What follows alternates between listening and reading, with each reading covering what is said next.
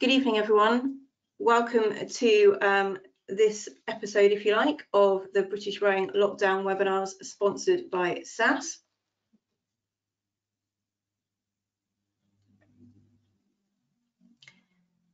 Just seeing a couple of people dropping on and back off, so I'll just give it a second. But just to reinforce that this webinar is being recorded, the slides and the recording will be available after the end of the webinar. You will have the opportunity to log any questions that you may have during the webinar using the chat function. So for those of you that have already attended some of our webinars, this will be familiar with yourselves. So on your webinar panel on the right-hand side of your screen, you should be able to scroll down to the bottom and see chat function. This is where you can log any questions during the webinar. We'll collate those and hopefully have some time towards the end to answer any of those questions. And any questions that we do not have the opportunity to answer, we'll put together a question and answer sheet that will go out with the slides and the recording of this webinar.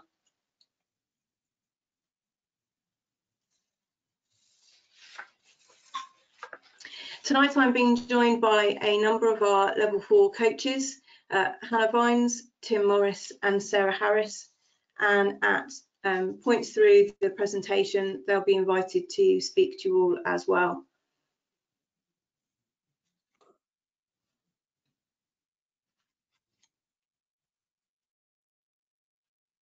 Okay, so we'll get started.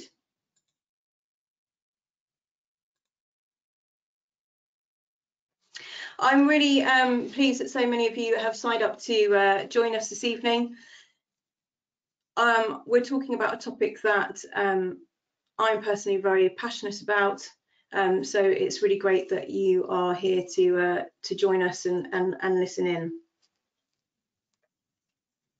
Currently in British Rowing, we are working to agree our own model of coaching excellence, which will run throughout our pathway, from grassroots through to podium. One of the key factors that features in this is the importance of creating a high-performing coaching environment. And I will stress that word performing, not performance, and we'll go on to look at why that's important in a moment.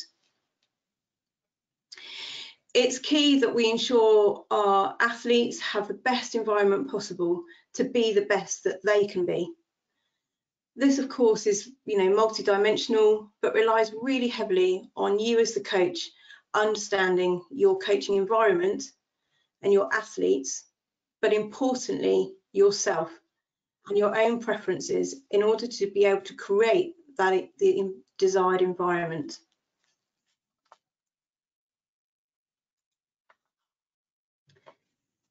So what does my environment look like now? What is a high-performing coaching?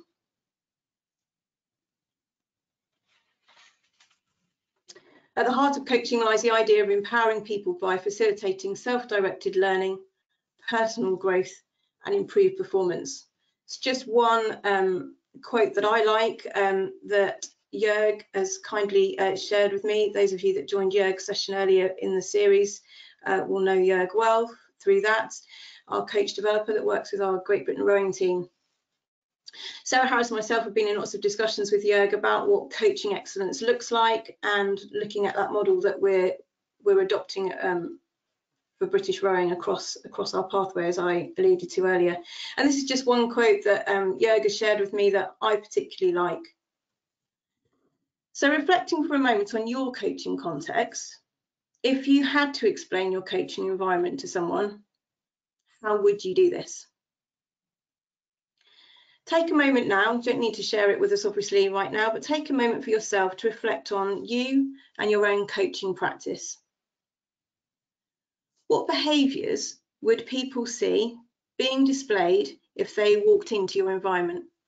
So if we had the luxury, it seems now, of actually being able to be on the water at this time, and I walked along to your club and I came to watch you coaching, what behaviours would I see that you would be displaying if I walked into your club right now?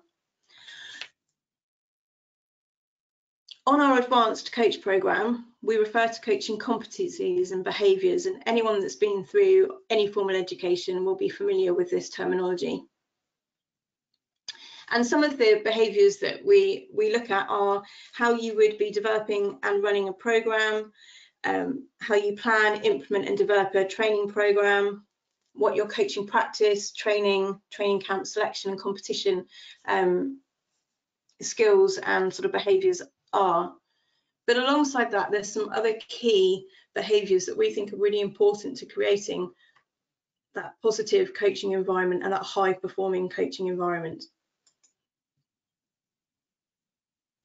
Another definition for coaching effectiveness and expertise, or coaching excellence if you like, comes from Cote and Gilbert 2009.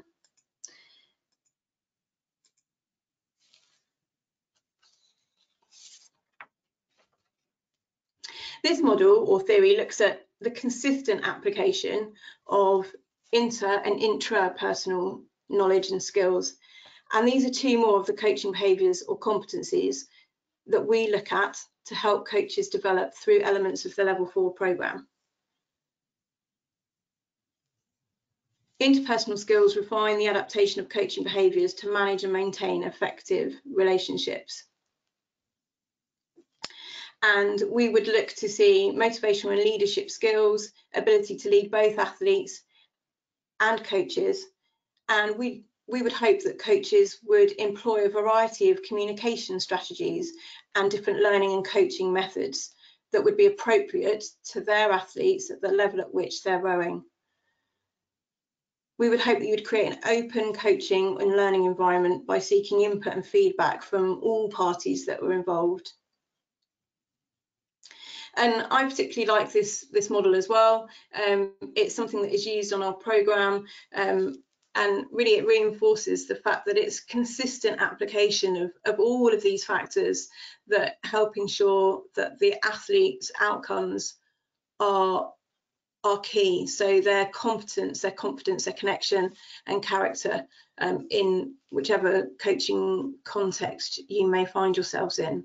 So it shouldn't matter what level of athletes you're working with or what environment you're working within.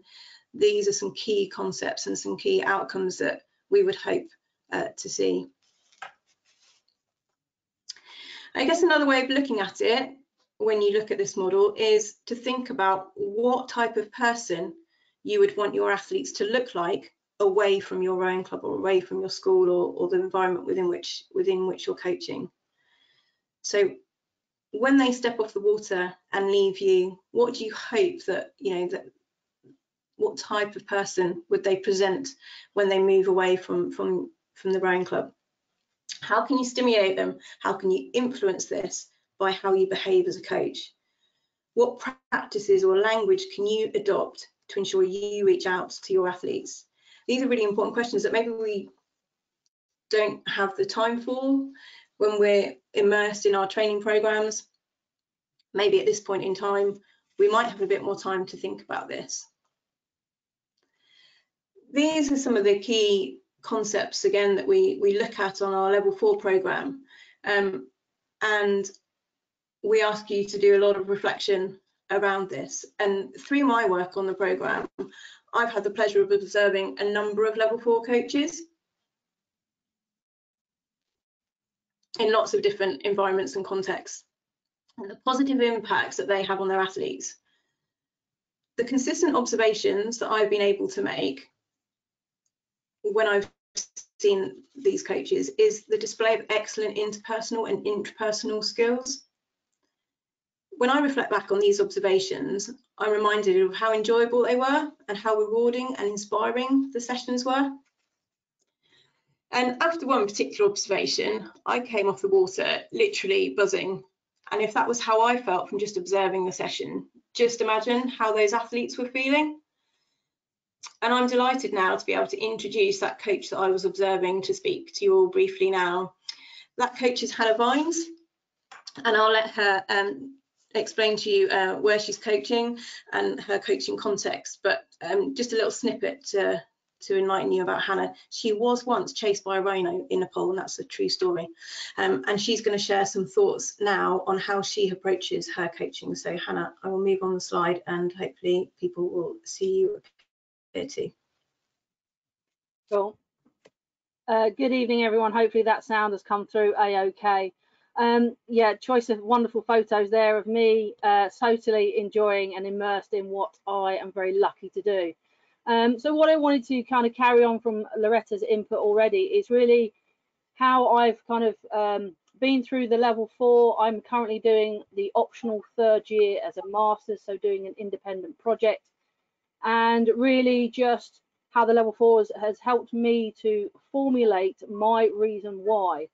I always thought I had a strong sense of purpose in terms of my coaching, but sitting in a room with other coaches and the theoretical elements that Loretta's just spoken about, and being asked and kind of probed as to why, how do you do this, how do you know, has really helped me to focus and formulate a plan and a how I take what I believe in, which is using rowing as a force for good for young people, and how do I actually make my environment do that.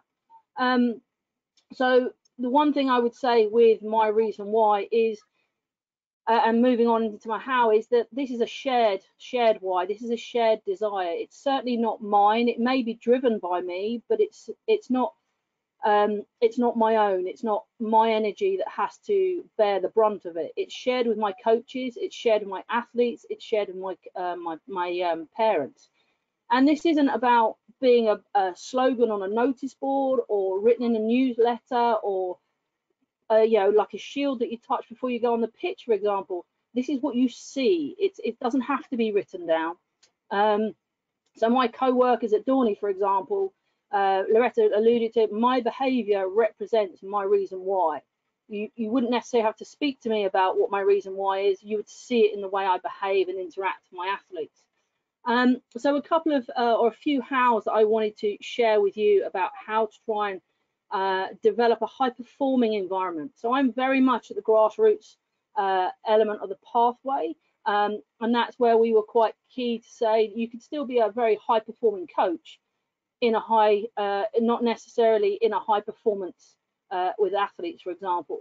And so one of the key things for me about how you develop that environment is actually listen to the language that you tell yourself. When I made a career change from being a teacher, that was all quite good when you're having conversations about what's your occupation. And I genuinely found my dialogue being, I'm just a coach. I'm just this.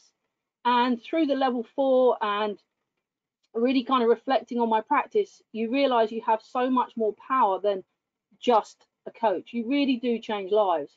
And it was really starting to believe what my role was into how I was going to make that high performing environment.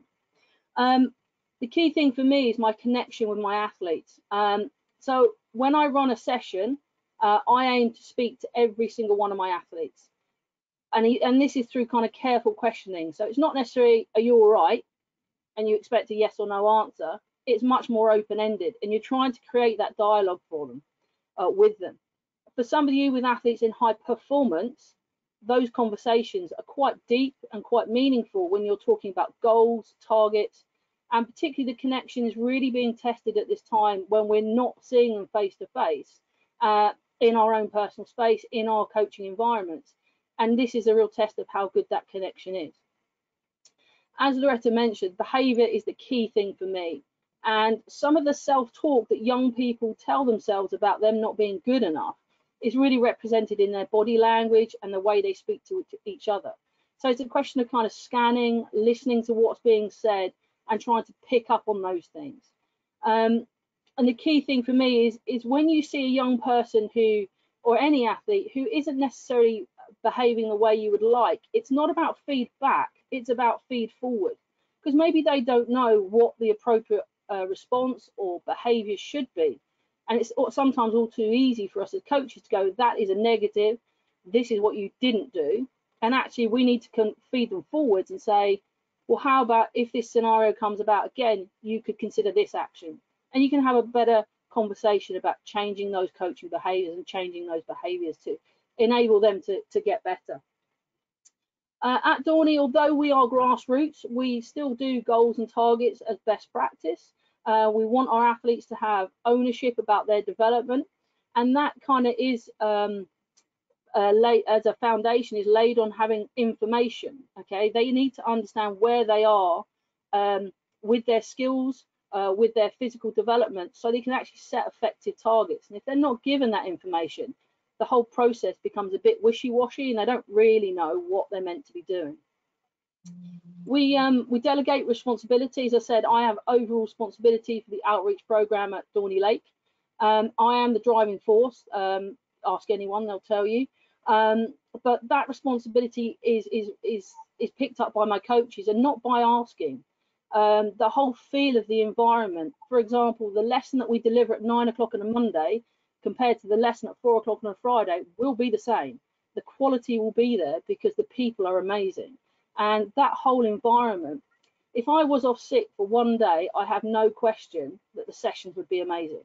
They don't need me to deliver high quality coaching sessions, and I can be late for work, I can have any of those things and they will all adapt. And it's that shared sense of why about how we deliver things. Within our athletes, we have a junior captain and vice captain. And again, when we bring new members into the club, we do a taster session. Then the kids will come along to a session. And at that stage, I kind of let go and I expect my junior vice captains and the youngsters to bring these new members into the club. It's not my responsibility to handhold them. It's about these youngsters learning how to do those things for themselves. So there's an element of delegation, ownership throughout the environment. In terms of training, we don't, I wouldn't say that we have a sense of training in its strictest sense, such as UT2 sessions for X amount of minutes. We see our athletes and the environment as problems. So we will create an environment of problems that have to be solved. And that could be, where we do skills and drills and things like that. We might use hoops, so they have to stand up in the boat, pass a hoop over them, and then they've got to literally hoop a duck. So we'll put a duck on the end of the pontoon that they then have to hoop, and we do team games. So it's very rare that we would do things as individuals. We do a lot of team interactions to help kind of their social skills and communication with each other. And what this does is creates quite this fun but quite still intense sessions. And there are some things where we've done exercises or we've done sessions where young people had no experience. So one example was we did glow in the dark archery. So soft play archery, strapped glow sticks to the arrows, glow sticks for targets. And genuinely, a 12-year-old boy said to me, "How do you hold this bow?" Because sometimes they're just not exposed to those things. So having quite a wide variety of problems actually enhances their ability to learn. One thing with the coaching team as well, from my point of view, is we all have permission, particularly from me, to call each other out. I'm very driven on where I want to go, and I have blind spots. So it's really clear that my coaches can say to me at any time, "What about this? Did you think about that?" And can pull me up on my coaching behaviours. So if I've got my phone out for far too long, I don't look like I'm engaged, call me out on it. And the same goes vice versa. It isn't a hierarchy, it's a team effort. If my coach is all standing together, seen chatting, it's kind of just hold the mirror up to yourself. What are you doing and what do you want your behaviours as athletes to be? Because if you're walking into a coaching session with a cup of tea before they're all about to sit on an ergo, what's that saying to them? That you're taking it too easy? Get your biscuits out? Or are you actually engaged? So we need to consider our own coaching behaviours and give consent, I guess, to my athletes, to my coaches, to call each other out. The one thing I'd finish on is really that coaching is about coaching with care and edge. Nothing's going to be perfect. We've had occasions when we've had youngsters who kind of got onto a bit of a click, and we had, say, 6 weeks of sessions planned out. We knew what we wanted to do, and the behaviours started to deteriorate. Well, we just changed the sessions for 6 weeks. We were happy that we needed the behaviours over what the problems were, and we adapted and changed to make sure that we tried to kind of nip that kind of catty behaviour in the bud, and also just pull kids up on it and say what you're doing, why you're doing it, can you see the effect you're having on other people, because it could escalate. And lastly, to just echo Loretta's message, it really is about consistency. As I say, 9 o'clock on a Monday and 4 o'clock on a Friday, that quality and that consistency of what you're doing should be the same. If a young person is not behaving the way you want to, the minute you let that slide, that's the minute they think, well, it's not true, you're lying, essentially. So it's about consistency of message and of its implementation. And they're just my thoughts about how to create a high performing environment. I could go on for quite a long time, but like I say, anytime anyone would like to come and watch, shadow, you're always welcome, because I think that's how we learn best. Thank you very much, Hannah.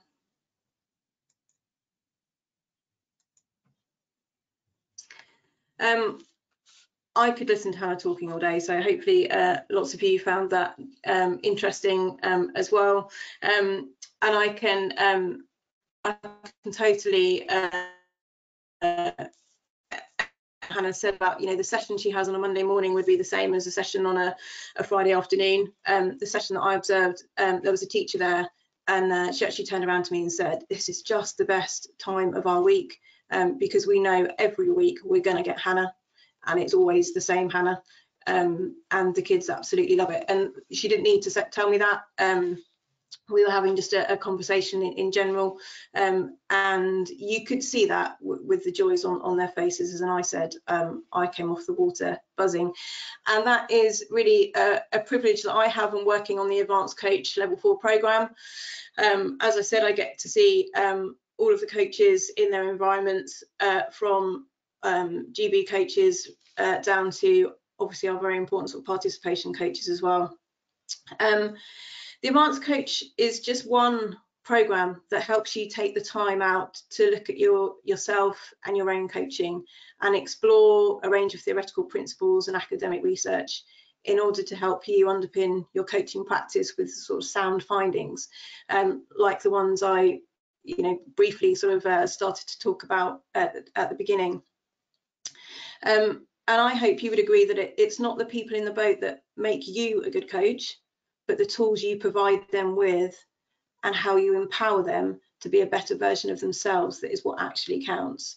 So whilst here we've got a lovely photo of one of our GB8s, you don't have to be coaching high performance athletes to be a high performing coach and to create an environment of coaching excellence and of excellence in rowing. In order to be involved in the Advanced Coach Programme, the Level 4 programme, it's important that you're committed to encouraging or working within a high-performing environment and have a desire to develop people. It's not about taking current knowledge to the next level, but looking at how you can make better use of those tools that you have with your athletes. And maybe taking time to sort of ask that question again, what outside of sport or the training environment would you want your athletes to look like? What sort of people would you want them to be? And what tools do you have already at your disposal that you could maybe make better use of to have a greater impact? And as Hannah said, feed forwards, not feed back necessarily. So I've talked about the Advanced Coach and the Level 4, and I just wanted to give you some information about how the programme is structured, should it be something that you would be interested in. So there are a number of ways that you can come onto the programme via UKCC Level 3 or other development programmes or qualifications, and that's very much seen on an individual basis. And the UKCC Level 4 is made up of a couple of factors. So the Governing Body Support Programme, which in essence is the Level 4 NUS, and a Postgraduate Diploma. You can then move on if you desire to an independent study, which makes up your diploma, to a master's, and Hannah will talk a bit more about that a little bit later. So postgraduate diploma is in professional coaching practice, and we run that in partnership with the University of Gloucester, and I'll come back to that in a second. The level 4-ness, as I call it, the level 4 part of the programme, has a number of elements to it to provide you with the support to move your coaching forward. One of those is 360 reviews. So we offer the coaches on the programme the opportunity to complete 2 360s a year. It's a part-time programme which runs across 2 years. You can send out your 360 review to anyone that you work with. So that may be your athletes, it may be fellow coaches, it may be line managers, it may be other coaches that you help mentor in other settings. And you send that out. They can provide anonymous feedback if they wish, and they comment on the behaviours that they see you display through your coaching practice. And between yourselves and myself, we then sit down and look at the overall report from those 360 reviews and look at a way that we could draw out conclusions, if you like, or key themes that we then put together an action plan or areas that you might want to explore further and move on in your own development. And this part of the programme is something through feedback from level 4 coaches that have been through the programme has been really beneficial for them. It runs alongside field-based visits, so by that we mean observations of coaching practice.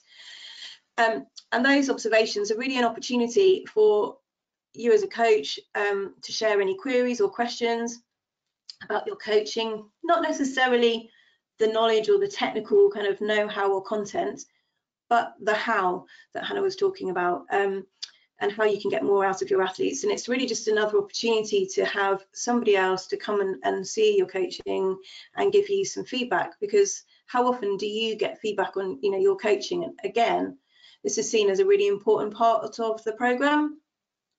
Quite often we're quick to sort of judge our coaching expertise, if you like, on the outcome or the performance of our athletes, not necessarily on how well we feel we're coaching. So again, it's just a way to do that. It provides you with mentor support. So you have a mentor. We ask you to look at somebody that you might like to have as a technical mentor. But also myself as a program manager acts as a mentor through the program and supports you through the 360s and the observations. We ask you as well to keep a reflective log. Now everyone keeps these differently, and it's just a way for you to take that opportunity, take that time out to hold that mirror up and make some observations. And we then ask you to come to present some of your key learnings to a panel. It says panel interview there, but it's really much more of a discussion. And anyone of the level 4 coaches that's been through that always come away going, oh, that was much more fun. It wasn't an interview at all. It was really nice just to talk about rowing and to talk about coaching. One of the key things as well that a lot of the coaches on the programme always say is really beneficial is a community of coaching practice that they create with the fellow coaches on the programme. And that's not just rowing coaches, but also equestrian. And I'll come back to talk about some handouts a little bit later, but one of those handouts that's available to you through this webinar is some more level 4 coaches quotes on how they found the programme, and also a little video from one of our level 4 coaches. And the community of coaching practice was a really key element to that. So, quite often we know you get rowing coaches in a room, they'll talk about rowing. If you get coaches in a room from different sports, they'll talk about coaching. And I know from the coaches that have been through the programme, they found that an extremely beneficial part. So as I said, the level 4 advanced coach programme is in partnership with University of Gloucester, and they deliver the postgraduate diploma in professional practice in sports coaching.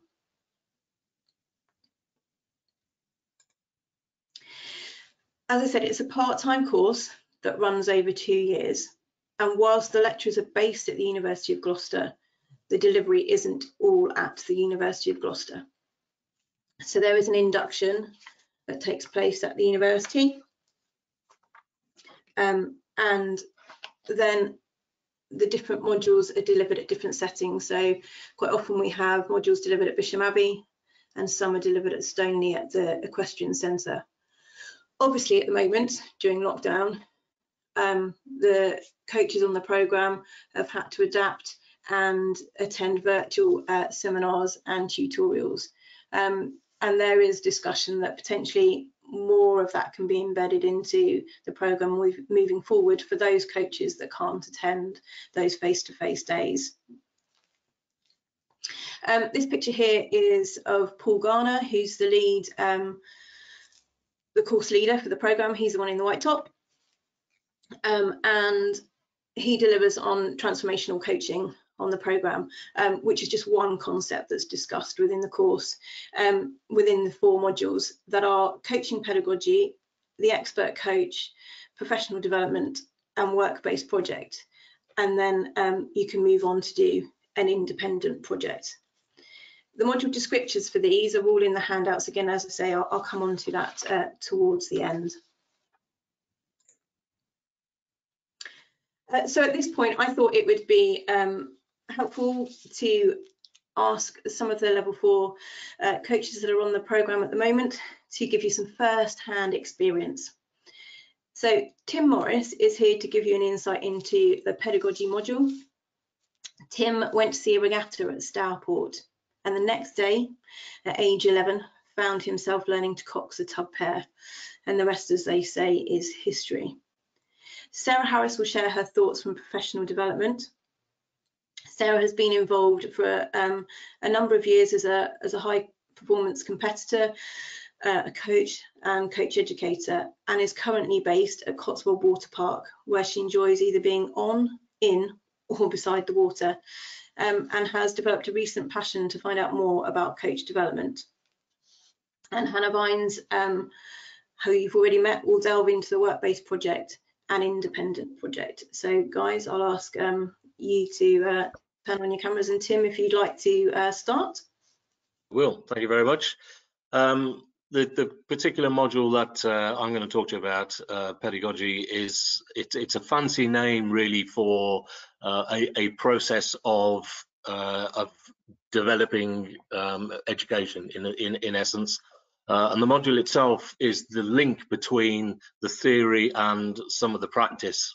And it involves developing both ourselves and other coaches to then turn around and develop our athletes, primarily to learn how to solve coordination and movement behavioral issues for themselves. So again, we're empowering the athletes to take control of their own individual situation, if you like. The module examines many of the things that we take for granted, the stuff that we've got stuck at the back of our head, and dragging that forward so that we actually start to understand why they work, and then by applying some of the contemporary academic theories, such as a thing called constraints-led approach, into the context of rowing. The module's much more about improving our understanding by scrutinizing these theories and, as I said, developing and educating coaches, and then linking that thinking to the practical implications of applying these theories to our everyday practice, if you like. The focus is on innovative, practical and dynamic theoretical learning procedures which approach coaching and coach education from a very different perspective, and thereby challenging our traditional thinking, again by reflecting back and examining current practice of educating coaches and putting these theories into our own coaching situations. So we're kind of learning for ourselves, but we're also learning how to develop other people as well. If you read the module descriptor, it's a bit of a nightmare, if I'm honest with you. It's very wordy, very academic. Don't be put off by that. If you plow through some of the terms and some of the words that get used, you'll develop a much stronger understanding, certainly of the theory, around the module. In this particular case, it's called ecological dynamics, which is effectively just a framework for understanding the events that occur when you mix the interactions between the human performer, the arena that they're performing in, and the activity that's being performed. And we learn that by manipulating one or other of these constraints, you can affect someone, or you can allow someone to affect a change in their movement pattern, their coordination, and that will ultimately lead them to complete the task more effectively. Ecological dynamics is applied through coaching practice through a process called the constraints-led approach, as I said earlier, and this simply refers to something that we all do on a daily basis anyway. We're just simply applying additional boundaries to the process, to the rowing movement pattern, and it offers the performers a series of choices. It's some of them subtle, some of them quite hidden, where they can affect a behavioral change and, as I said, complete the task more effectively. And an example of that is something like square blade paddling. That would be a constraint that's applied to normal rowing, and it would teach an athlete to change their coordination so that they can complete the task more easily. And in the end, my final point really is that as a coach, you'll gain a much deeper appreciation of how to coach and how to coach others to coach. And I think that's quite important in the overall picture of what the level 4 is all about. It's developing other people as well as yourself, not quite at the same time, but in tandem with each other. And that's it. That's my view of that module. Thank you, Tim. Sarah? Thank you, Tim. I probably can understand the module now. You've explained it to me. Thank you. I just want to cover really personal and professional development in sport. And really, this module covers, well, it introduces you to a variety of leadership theories and practices. And over the course of the module, we certainly explored, experimented with, and reflected upon our own coaching practice. Certainly this model challenged the perceptions I had of my leadership behaviours and traits. And we also discussed leadership in coaching and what makes an effective coach. Quite a long debate probably on what that is. But the assessment, which I have to say I thoroughly enjoyed, I never ever thought I would say that in the same sentence, enjoyment and assessment. But actually what the assessment did was it led me to create both a personal and professional learning proposal. The questions I have asked of myself is, how do I become a more effective leader, and how do I design a more effective education programme? And I wouldn't have come to that without really going through this module. The module gave me really a much needed chance to step back and reflect on my experience, both as a person and also to acknowledge some transitions that I was going through in my personal life. And really then, in my professional life, there were also a number of transitions, particularly around restructures. Lots of sports have restructured over the last few years. There's been a lot of funding cuts, a lot of redundancies. So it gave me a chance to really reflect on both what was happening personally and professionally. It gave me the tools to really describe what was happening, to acknowledge how it made me feel, to try some new approaches, certainly to explore my strengths and areas for improvement, and particularly around asking others for help and feedback. I think it served me really well during this current coronavirus situation, because I feel like I have a lot more resilience and some leadership tools, which I probably wouldn't have had a few years ago. And I'd like to think that that's helping myself and the team that I manage to come through this in a better place. Thank you, Sarah. Hannah. Okay, guys, so So following on from what Tim and Sarah have said, the work-based project is much more free in that respect, in that it takes you back to those days of your, if you've done an undergraduate degree, of doing a work-based project and an area of research of your choice. If you've never done an undergraduate dissertation, the idea of the contact days is to give you some foundation in terms of research methodologies, research skills, identifying which area, whether you want to do quantitative or qualitative research. And I would say the key thing with the work-based project is it needs to be something that's very meaningful to you and your work and what you're planning to do. So my work-based project was to look at coaching behaviours. I mean, it's the theme, isn't it? But it helped make my research and my findings support my professional development, which is a key aspect that is the theme of the level 4. And you have opportunities. You can. We had some coaches who, for the question field, looked at burnout. They looked at BAM groups who took up their question, for example. We had looked at gender differences in rowing, and it really is quite an open funnel of scope of areas of research that you can do as part of that work-based project. But I would say the key theme there is it's going to enhance your performance as a coach, and it will be meaningful to you because it will be a big piece of work. Okay, thanks guys. Thank you very much.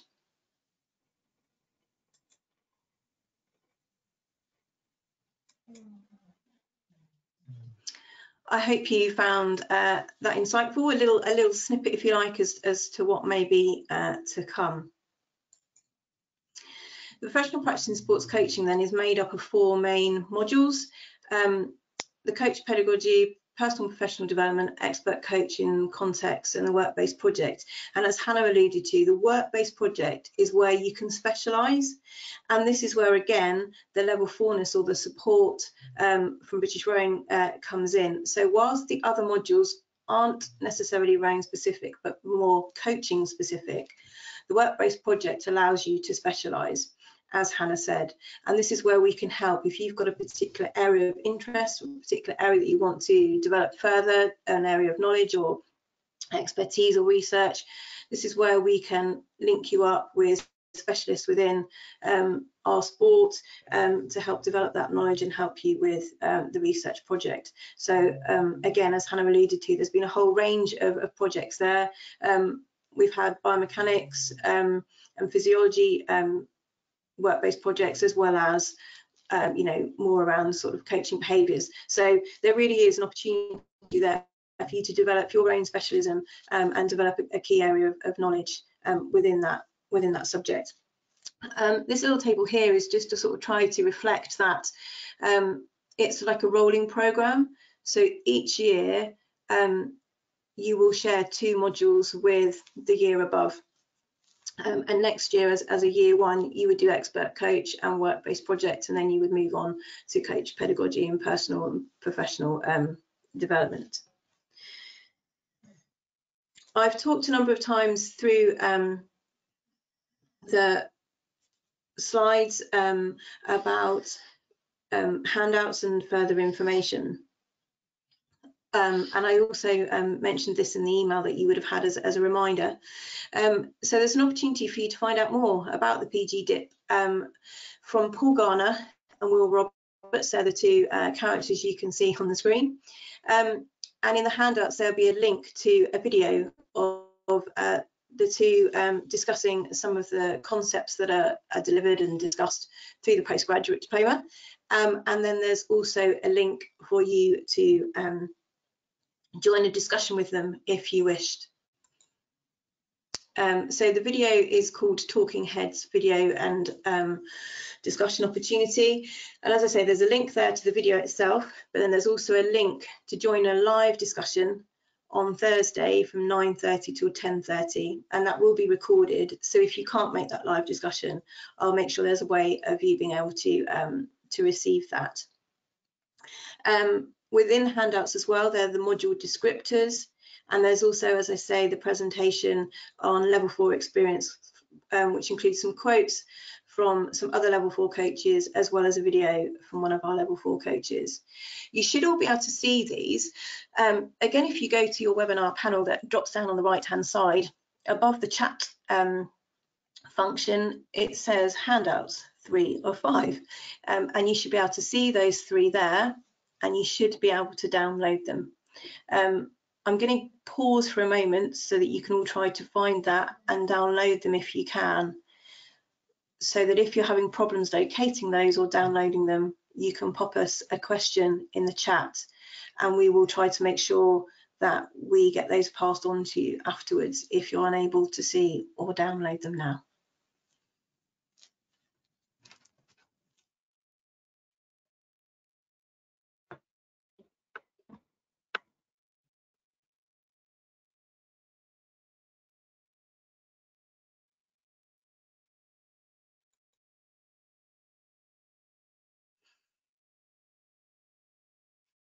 Okay, moving on from that, I also asked some of the level 4 coaches to recommend some reading. So even if the advanced coach program isn't something that you think you want to do either now or in the future, there is some recommended reading that you might find interesting.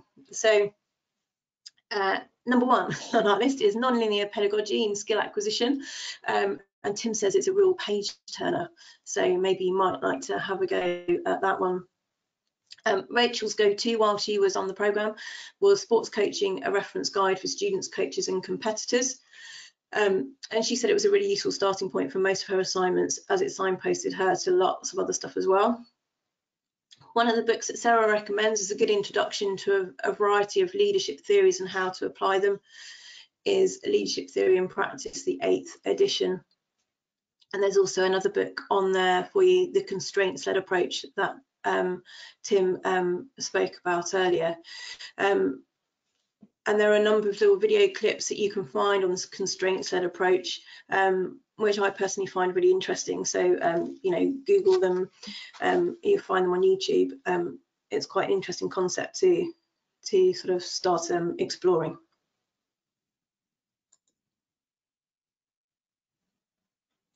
So in terms of next steps, if the programme is something that you would be interested in, please do get in touch with myself, and I can send you further information and an application form. And this year, we ask that those forms are back by the 10th of July. And then there's an opportunity for us to have a discussion with yourself around the programme, with key programme personnel, just to see that it's something that you definitely want to do, it's the right thing for you, whether we can give you any advice on the things to do in the meantime, if it's something that you maybe want to do at a later date. As it's a postgraduate diploma, there is a cost attached to that. It's a reduced cost than it would be if you were studying at the university without coming through a sport. It's spread over 2 years, and you can spread that over monthly payments as well. I will say there are lots of opportunities to receive grants and support with that. And if you were fully intended on doing the Masters, you could apply for that straight away and apply for a student loan. And if anyone has any questions on that, please do pop it in the box and we can give you some more specific information.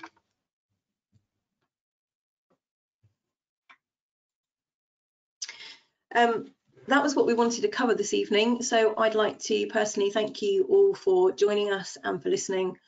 I do hope that it fueled some interest in you, or at least gave you some food for thought around your own coaching practice and behaviours, and how you might be able to take a step back, have a look at those and see what you could maybe change to improve that coaching environment and really help ensure that you are enabling your athletes to be the best version of themselves.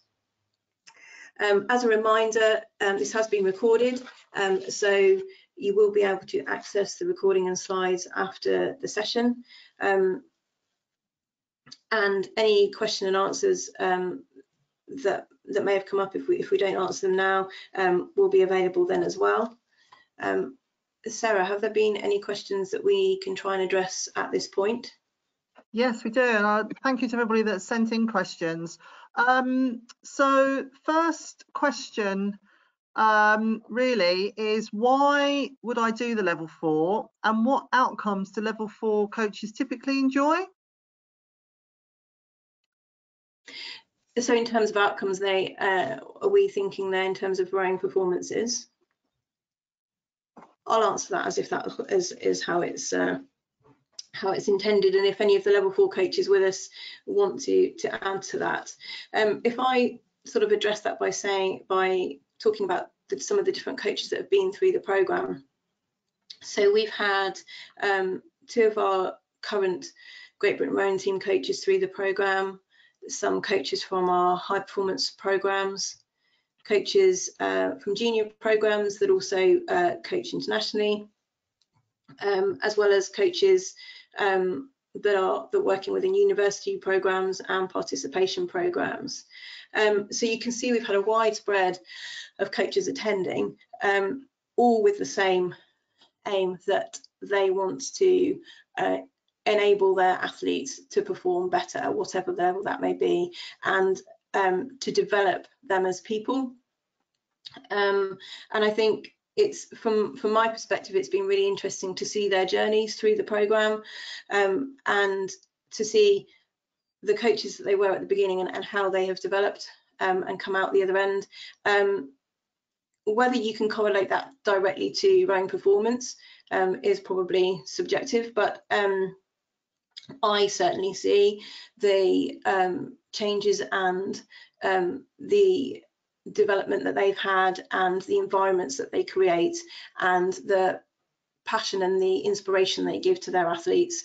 You know, and one of the coaches said at the start of their programme they wanted to do the qualification for a certificate to move on to a high performance job, and actually by the end of the qualification realised that whilst that might still be an aim at some point down the line, actually the biggest impact of this programme was the biggest impact that it had on their athletes, that their athletes wanted to come back, not because they had to, but because they enjoyed being there. There have been a number of coaches that have obviously presented athletes that have moved forward and been able to generate a performance and generate medals at key events. And there have been coaches that have come and talked about athletes that started rowing because they had no hope in anything else, either through a special need or an illness, or through lack of self-esteem, and actually have come out and themselves have become coaches or have become captains of the clubs and have gone on to take on really important roles in their careers. And that's definitely as a result of rowing. One of the coaches that has joined us this evening heard recently from a parent. They coach 3 of her children, and what was unbeknownst to the coach was that they'd lost their parent, and how much rowing had actually given to those athletes. And we all know this, I'm sure, because it's the sport we're passionate about. We know how much power it has. But yeah, there's definitely been some tangible results as a result of people attending the course. I don't know whether anyone else wants to chip in on that. We've had another question come through, Loretta, which is really around, could we share what typical commitment you'd need to make over the 2-year period? I guess that might be something that one of you guys might like to pick up on, having actually been through the programme. But in terms of contact days, there are 3 blocks typically within the year, so October, February and March, with assignments that are aligned to the different modules. As I said, it may look slightly different moving forward, but the first block is normally 3 days in October, which includes an induction and then 2 days of face-to-face discussions and delivery, excuse me. And then there's another 2 days in February and another 2 days in March, and a couple of individual days. In terms of time to apply your sort of knowledge and your skills to your assignments. That's obviously something I haven't quantified, but the level 4 experience handout talks a bit about that. I don't know whether either Tim, Sarah or Hannah want to add to that. Yeah, I think it's not necessarily something that you have to attend to every single day. There is a significant amount of reading and interpreting that reading to be done. So certainly regular reference back to the work is helpful, certainly for me. I've got a shocking memory. I tend to forget things quite easily, and regular reference sort of keeps it in my mind. I think once you get into it, you probably never stop thinking about it, but you know, that's down to an individual thing, isn't it? If you wanted a figure on how much time each week, I have the benefit of not working. I'm retired now. I would imagine I probably spend maybe 10 hours, 12 hours a week actually physically doing something towards the award, I would think. Sarah, Hannah, do you have anything else to add? No. The only thing I would add is when you get to the work-based, or in a sense, essentially with any of the themes of the modules, is quite simply just don't underestimate it. I mean, how many times, if you're working with junior athletes, do you see them start to panic when coursework reaches a deadline? No offense, but the three of us are all looking at each other going, yeah, we've all done it.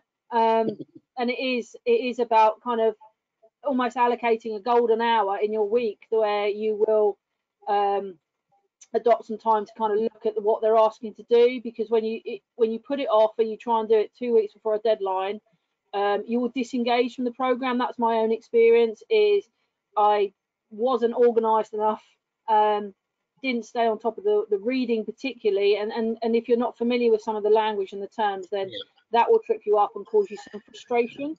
And so it's giving yourself time to read that, and as Tim said, reflect on it, mull it over, think about its theoretical applications. And I think once you get over those hurdles and those barriers, and there will be a few to start with, you will go and you will really engage with it. And because you own the subject and you own your program and the way you apply it, that's the beauty of it. It isn't write me 3,000 words on something that's alien to you. It's about writing about your own practice, and that's where you go on that journey. Yeah, I agree with that. Loretta, I'm conscious of the time. We've had a number of other questions that have come through. Some are very specific to Hannah's programme, which I think we won't have time to answer now, but I know that Hannah has very generously agreed to answer some questions, which will all be up on the website following this. So again, thank you to everybody that sent questions in. We will answer all of them, including those. There's been a few coaches that have asked for some specific information related to their situation. So I think in fairness to everybody, it might be better if we take those offline, and Loretta, Hannah and Tim will answer questions going forwards. Have to, yep. Brilliant, thank you so much. I would just like to say another thank you to the three of you for joining us and for giving up your time on a Tuesday evening. Thank you again for joining us, those of you out there. It's nice to virtually see you and feel connected. You'll shortly receive a request for feedback on the webinar. It's really important for us to help us shape the future of these webinars. You know, it's been something obviously that we've brought on board in these times, but we're hoping to continue as best as we can once we're through it all and back on the water. The next session is on Thursday, and it's a webinar with Ben Sneath about strength training and how you can maintain that within this current environment. So thank you once again, everyone, and good night from me and good night from them, as it were. Good night. Right, love.